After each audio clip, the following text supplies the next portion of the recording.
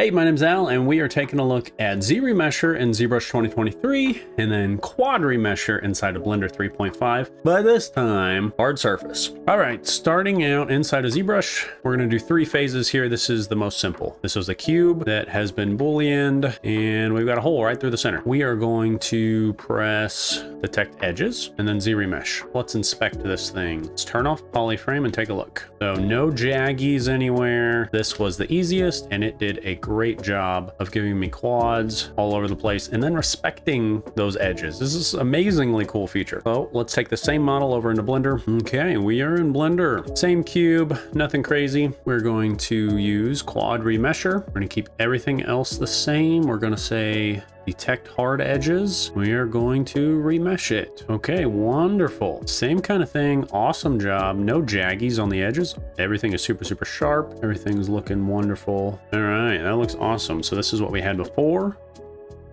and after. It did fantastic. Let's go ahead and do something slightly more complicated. This will be level 2. All right, this time I just have a cube and I've got 1, 2, 3 cylinders that have been booleaned all the way through this sucker. This is my geometry. Let's see how it fares. Zremesh. Okay, so far so good. Things look good there.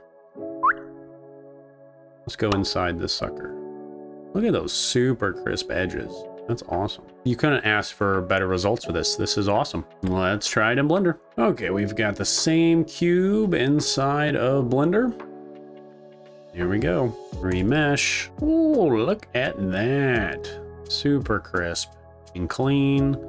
Look on the inside. Yes. Awesome results. Just as good. It's keeping up with it just fine. So this one is far more complicated. We've got cylinders that have been subtracted out of this, spheres going all the way through, a couple of like little divots here. And to me, this seems far more complex. All right, this took far longer. Right away, we can see some of the issues here. It's definitely not great. Some angles look pretty good. Look at those edges. Jaggies all the way around. This is the geometry that it gave us, so it did its best. Ooh, that's pretty nasty over here. Yeah, not super great. I didn't expect it to do well, so it didn't. Let's try the same thing in Blender. Okay, this is what we got. Remesh. All right, very similar results, if not the same. We've got jaggies. It did not complete that edge very well at all. So if you want to see how Zremesher and Quad Remesher fares together in Blender and ZBrush versus an organic model, check out this video.